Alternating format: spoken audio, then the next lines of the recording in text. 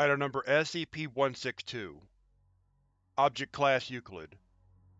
Special Containment Procedures.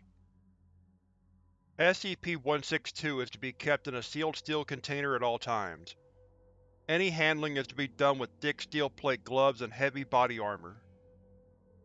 Any personnel attempting to touch SCP-162 without proper protection, or acting in an erratic or non-responsive manner, are to be immediately removed from the containment area. All personnel are to submit to mental testing and review for 2 weeks after interaction with SCP-162. Description: SCP-162 is a mass of fishhooks, fish line, needles, scissors, and other sharp objects in a rough ball shape close to 2.4 meters, or 8 foot in width, and 2.1 meters, or 7 feet in height. After being in SCP-162's vicinity, subjects have reported feeling drawn to the object in order to touch it.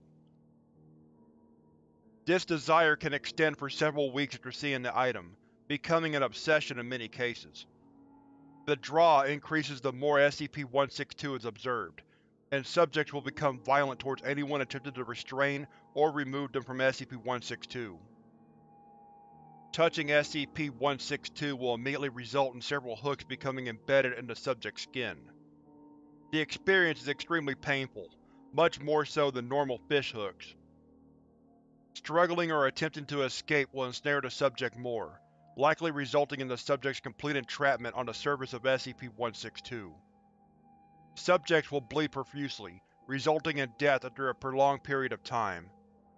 Subjects whose skin is impenetrable to SCP-162's fishhooks, such as SCP-1063, have proven to be immune to SCP-162's compulsion effects.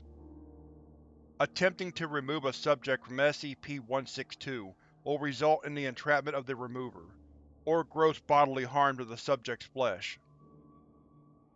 Subjects will many times cycle between expressing extreme pain and requesting assistance, to statements of pleasure and requests to be left alone, even attempting to grab and entangle personnel attempting to rescue them. Activation of SCP-1114 within the proximity of SCP-162 has proven to be an effective means of freeing a subject from entrapment, though SCP-162's compulsion effect still remains.